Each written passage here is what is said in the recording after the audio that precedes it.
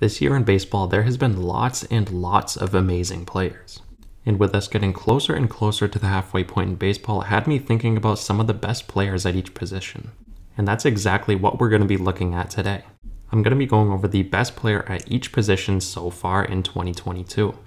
And before we get started, this was very tough because obviously I'm only picking one player at each position and there's lots of good players around baseball, so if I missed out on anyone, let me know in the comments. So with that in mind, let's hop right into the video.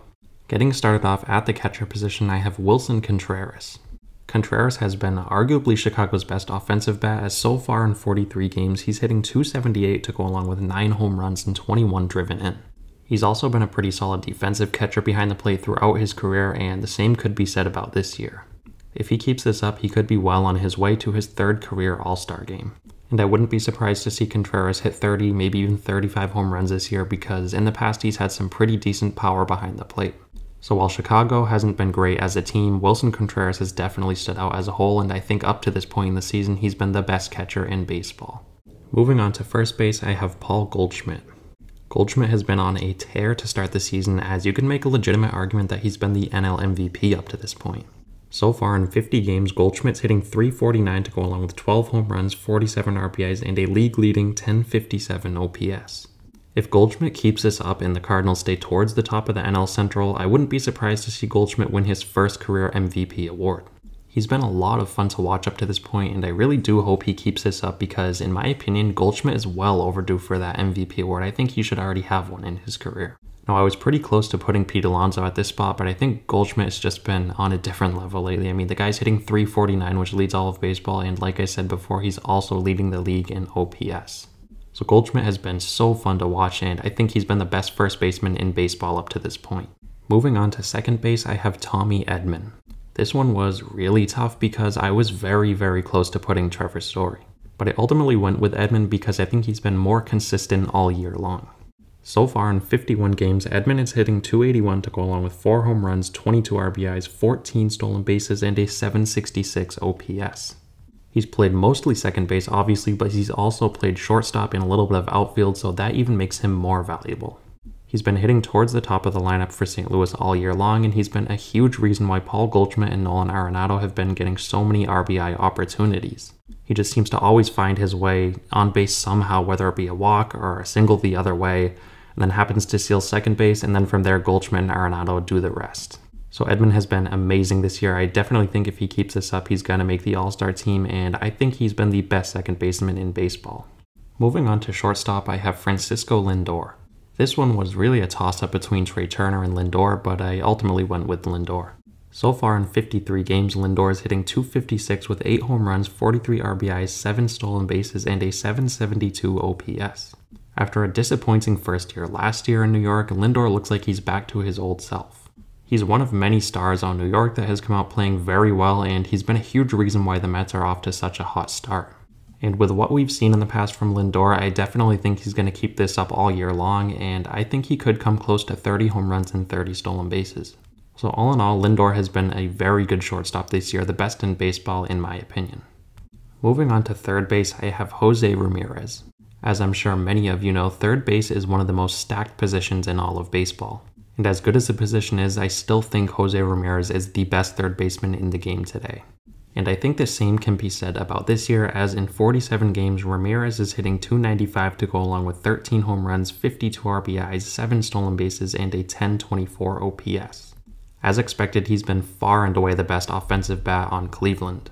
And in the past, Ramirez has put up similar numbers like this, so I think he's fully capable of keeping this up all year long, and he could very well win the AL MVP award. He's always been a very underrated player because he plays in Cleveland and he's not necessarily the most exciting player in the game, but his play does the talking. I also want to mention Manny Machado. He's been outstanding this year for San Diego, and I definitely think he's a close second behind Jose Ramirez. Moving on to left field, I have Jurickson Profar. Now, Profar might not come to mind when you think of the best left fielders in baseball, but left field has been relatively thin this year. But that's to take nothing away from Profar, as he has been outstanding so far for San Diego, and he's been a huge reason why they've been so good so far.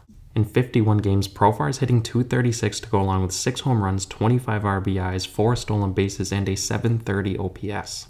Being a former top prospect in all of baseball, a lot of pressure has been on Profar throughout his career. And he hasn't necessarily lived up to the hype, but so far later on in his career, he's been very good. Definitely not what was initially expected out of him, but by no means has he been a bust. In fact, he's been a very good major league player over the past couple of years. He's been leading off this year for a very good San Diego team that could challenge Los Angeles for the NL West. So all in all, Profar has been a very important piece for San Diego so far, and he's been the best left fielder in baseball in my opinion. Moving on to center field, I have Mike Trout. Coming off an injury-shortened 2021 campaign, Trout has came back this year and looked like the Mike Trout we have come to know. He's been one of the best players in baseball, as so far in 48 games he's hitting .285 to go along with 13 home runs, 28 RBIs, and a .987 OPS. The Angels got off to a very hot start, and unfortunately they have fallen off a bit recently as they've lost 9 straight games, but Trout has been consistently great all year long. So it looks like Mike Trout is well on his way to yet another All-Star appearance and could even be in the MVP conversation if he keeps it up. Trout is a generational talent. While he might not be the most exciting player to watch, he's definitely one of the best players of this generation. So Trout has been amazing yet again this year, and I think he's been the best center fielder in baseball up to this point. Getting onto right field, I have Mookie Betts. This one was as hard as it gets because obviously we have Aaron Judge in right field as well, who leads all of baseball with 20 home runs and has been outstanding. But I think Betts slightly out-edges him because I think he's just a little bit better of a player. So far in 50 games, Betts is hitting .308 with 16 home runs, 36 RBIs, 6 stolen bases to go along with a .998 OPS. And defensively in right field, he's as good as it gets. He's been dominating all year long and he's been just absolutely on fire, and it looks like he could be well on his way to winning another MVP award. The Dodgers currently have the best record in all of baseball, and if they keep it up and Mookie Betts keeps it up, he's probably going to win the MVP. So Mookie Betts is doing Mookie Betts stuff this year. We know that he's one of the best players in baseball and he's reminding everyone of that. Getting on to the DH position, I have Bryce Harper. Now Harper is typically in right field, but for the majority of the season this year, he has been Philadelphia's DH. And he's been on fire all year long, as in 46 games, he's hitting .308 to go along with 12 home runs, 36 RBIs, 6 stolen bases, and a .972 OPS. Every year in Philadelphia, Harper just seems to be getting better and better. Unfortunately for Harper, the Phillies have been god-awful this year as they recently just fired Joe Girardi, so maybe things will start to look up with a new manager. But with all these managers over the past couple seasons in Philadelphia, it has clearly not affected Bryce's play. He's been very, very good this year, and I think he's been the best DH in baseball. I also have to give props to Yordan Alvarez because in reality, Bryce Harper isn't a DH regularly, but this year he has been. But in reality, Alvarez is the best DH in baseball. He's been playing amazing all year long. Now getting on to the best starting pitcher in baseball this year, I have to go with Nestor Cortes. This one was obviously very hard because there's been so many good pitchers across baseball, but I think Cortes stands out. So far in 60 innings, Cortes is 5-1 with a 1.5 ERA to go along with 68 punchouts and a .87 whip. He's been consistent all year long as he's been dominating all year for New York. And Cortes has been pretty decent in the past, but nowhere near what he's been this year. Cortes has been a very good story as this year, in my opinion, he's been the best pitcher in baseball up to this point on the best team in baseball. And getting on to the best reliever in all of baseball, I'm going with Josh Hader. I really couldn't go anywhere else with this one because Hader has yet to allow a run this year. The fact that we're in June and I'm able to say that is just ridiculous. So far in 17 innings this year, Hader has locked down 18 saves where he has 26 punchouts, a 0 ERA to go along with a .6 whip.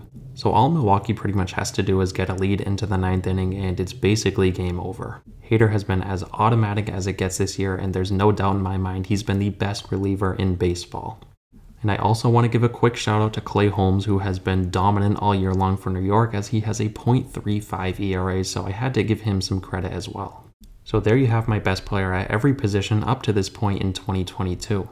Let me know what you guys think down below, and as always, if you guys do enjoy the content, feel free to subscribe. And lastly, I want to thank you guys again so much for watching, and I'll see you next time.